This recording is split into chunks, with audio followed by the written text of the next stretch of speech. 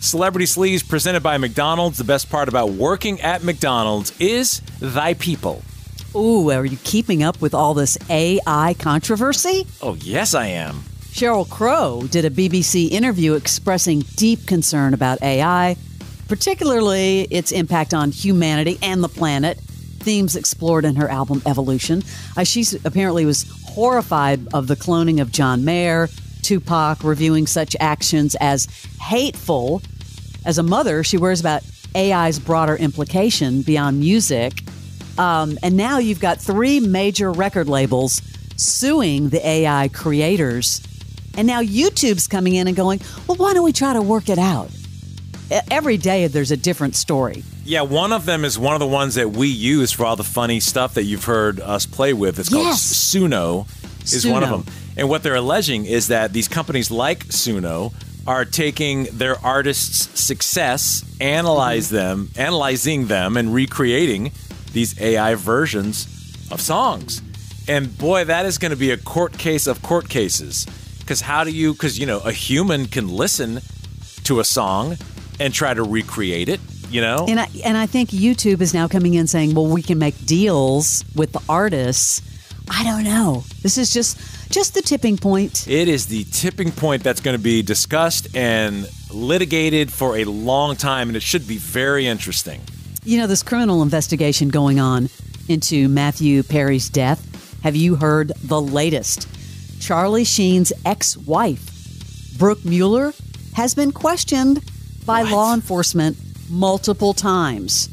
Not arrested. Authorities seized an iPhone and a laptop from her as part of the investigation. I guess she knew Matthew from rehab and has faced, obviously, her own struggles with substance abuse and mental health issues. So they think that she's given him stuff, or that she's been a ferry between... Maybe, and that's why they took her iPhone, laptop, and stuff like that. Oh, when they take your gear, that's serious. Scarlett Johansson confirming she will headline the next Jurassic World movie, expressing immense excitement as a lifelong fan of the franchise. How many of those are there now? Because I remember seeing the first and second, and then I lost track. Don't know. Yeah. Well, this is separate from the previous trilogy. Features a fresh storyline, Barnes. Filming will take place in Malta, the UK, all over the place. But, interestingly enough, guess who's back as EP? Steven Spielberg. Oh, wow. No, I thought they were going to come back. You put that name on there. Yeah, I thought you were going to come back with some lame name, but no. It's come on. They're coming in hot. During an appearance on Kimmel, Martin Short, Selena Gomez could not stop laughing as she recounted the incident, attributing it to Molly Shannon. I guess she talked about in the next season, guess what? A cast member passed gas in Meryl Streep's face while filming season 4. Mm-hmm. In her face? The upcoming, in her face. Because, Molly Shannon is one of the cast. Eva Longoria, Eugene Levy, Melissa McCarthy. They're getting all the big names as for cameos. Zach Galifianakis. It's pretty huge. Yeah, but we saw that doesn't always work out. I say see the Pop-Tart thing, whatever that Jerry Seinfeld. This Pop-Tart thing. Well, what was it called? Pop-Tart? The history of the Pop-Tart? Whatever. I like Only Murders in the Building because it's lighthearted, because I watch a lot of dramas that have a lot of blood and guts, and sometimes I need a little palate cleanser. I'm just saying it's not always a guarantee when you get all those people. Sometimes it's a signal that what you have isn't enough. I know that show isn't, but I'm saying the Pop-Tart thing.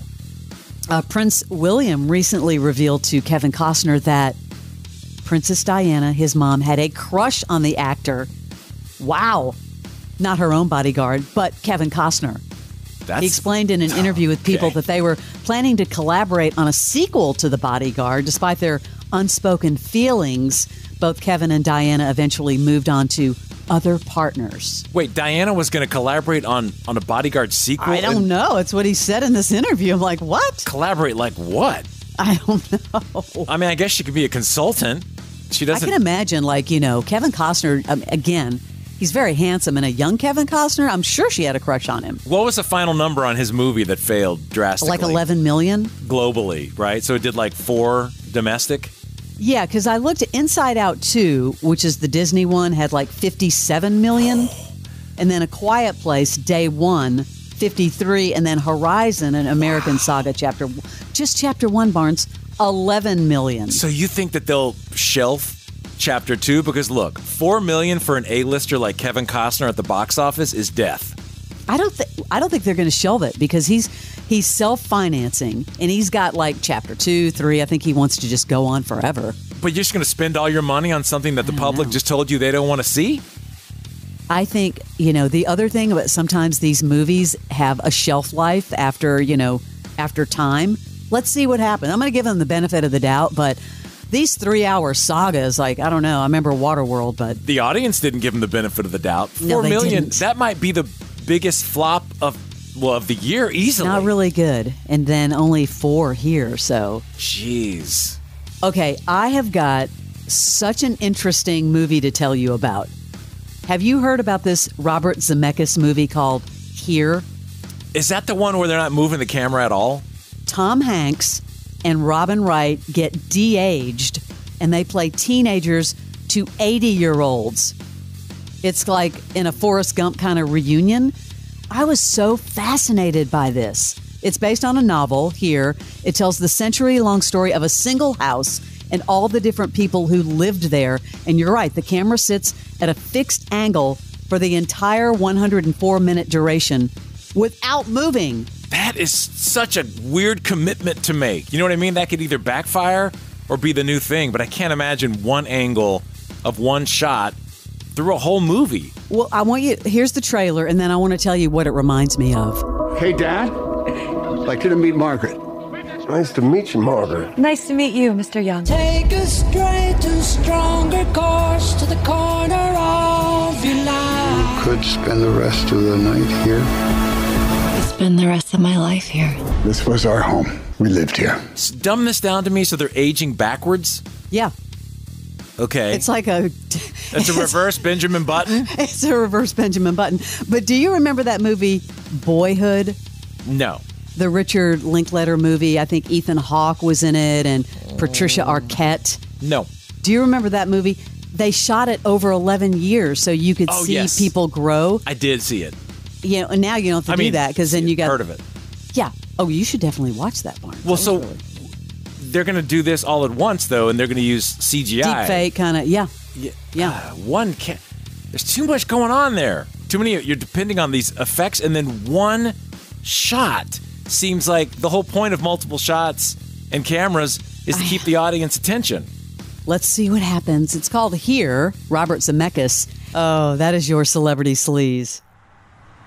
Fasten your seatbelt. Next Thursday, July 11th, 7:05 on the Morning X with Barnes and Leslie on 99X.